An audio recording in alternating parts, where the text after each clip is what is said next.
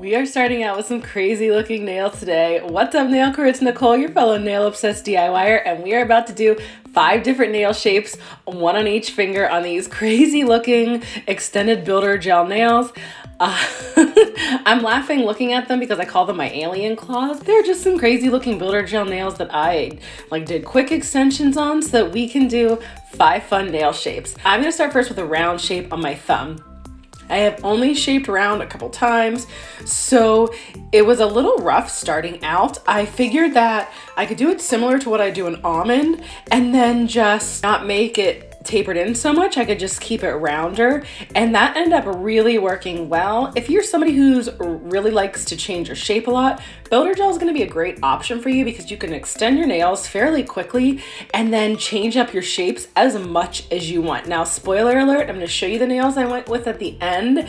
I got a little bit too freaked out, like having all my nails different shapes, and I ended up having to go to the same shape because I thought I was going to be able to do a mani with them all different shapes, and then when I was looking at them, there was just no way I was going to be able to handle looking at 5 different shapes. Stick around to the end to see what shape I actually went with. Now, doing the round shape was surprisingly easier than I thought. I filed the sides in like I would for an almond shape. I kept rounding the file over top instead of keeping it pointed up more to give that nice crisp almond shape, or the coffin type shape, if you want to keep it straight up and down, or the square shape. Then on my pointer finger, I decided to do a tapered coffin. Let me tell you, the 2 hardest shapes for me are tapered coffin and square, okay? My pointer finger, I did tapered coffin, and then on my middle finger, I did a tapered square. Those were by far the hardest for me to get straight. It wasn't as hard to get the side straight, but to have them look straight on my finger, that was really hard. You'll see when I'm done with my middle finger doing the tapered square, it tilts to the side a little bit, okay? That was one of the harder shapes. And I've seen people do a lot of shaping with full covers on. I've seen, people doing their gel X extensions and then they do shaping with their full covers. I've done that too. Let me tell you, it is easier to shape with full covers on than builder gel. Having builder gel on your nails, because you are completely starting from scratch, this really tests your shaping abilities. And I did this all by hand. I know that some people do like to do some shaping with their e-file, but I just cannot get it to look exactly how I want when I shape with an e-file. I don't even really go along the top and smooth anything out. I do that all with my hand file. If you're somebody who wants to, like I said, if you're somebody who wants to try all different shapes, builder gel is super fun to do it with. You just have to give yourself a lot of credit, a lot of grace, have some patience. So when you're doing the tapered coffin, like I did on my pointer finger, you really want to make sure that your file is angled in towards the middle of your nail. And go back and forth. This is a trick that I've learned from shaping the past 3.5 years. You never want to file too much on one side. You always want to switch back and forth after a couple passes of the file, because if you just stick on one side and try to get that right and then go to the other, you're going to realize that your nail looks super crooked. And I think I did this a little bit on my middle finger, trying to shape the tapered square. I went too much on one side and it was looking a little bit not square. Now, on my ring finger, I decided to try to shape a stiletto. I haven't done true stilettos. I've done pointy almonds before.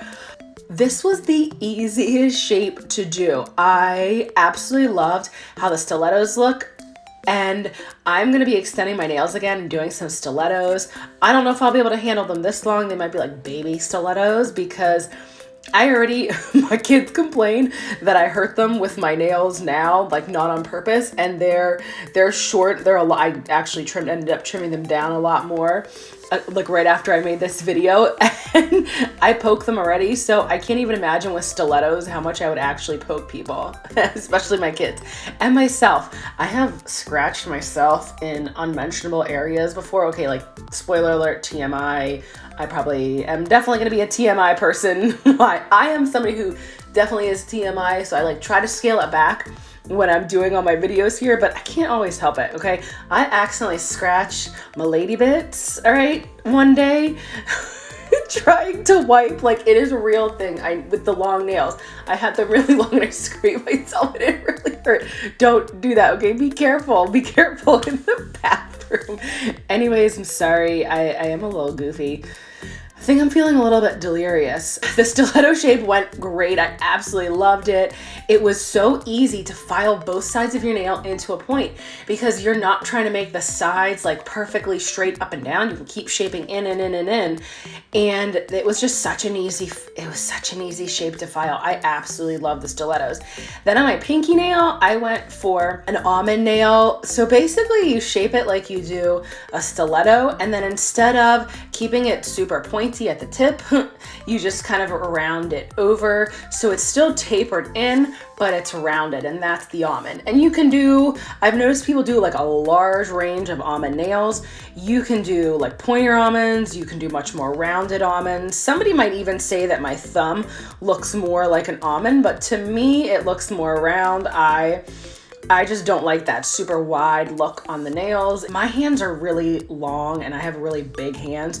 So looking back at all these shapes, seeing them all together on all my nails, now I know why I always end up with almond or some kind of like pointy almond, something like that, maybe a little bit more stiletto. I've actually done stiletto once. I did it for a Lady Gaga concert last year. Looking at the tapered square and the tapered coffin on me, they just don't look right on my nails. I don't know what it is. It makes my nails, it just does not fit my hands, doesn't fit my nail shape. So once I feel like I had the shaping for most of these down pretty well, I wiped them all off with isopropyl alcohol on a lint-free wipe to kind of see where I was, see how they were looking. So then I knew like where I needed to touch up because they were really, really covered in dust. And then I took a buffing block and went back through and buffed them nice and smooth. That was just so that once I applied the gel base and gel top over, it wasn't like all lumpy and weird.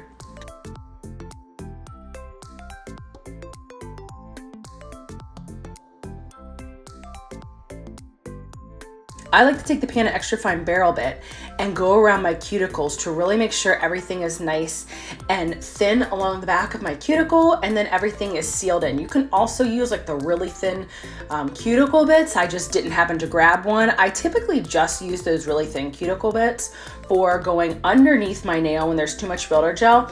I like to seal in my full cover tips when I apply those. So I noticed for builder gel, I don't really need them that much because I go through and I really try to make sure I'm building the apex correctly. The apex wasn't that great on these because they were so long. The apex ended up not being quite high enough for most of these nails, so I knew if I kept them, they were likely going to break.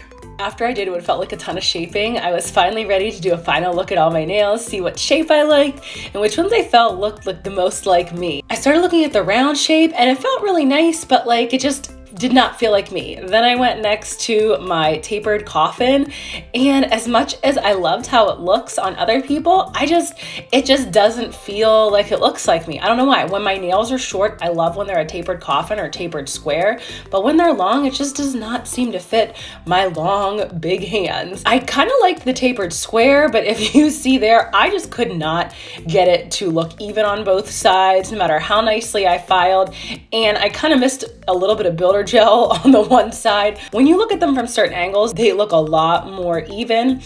Then looking at the stiletto, I absolutely love the stiletto. Of course, I like the almond because that is always my go-to shape. Now, if you're still struggling with your builder gel application before you can even get into shaping, then check out this next video on how to do a builder gel overlay on your natural nails. Thanks for joining me today, nail crew.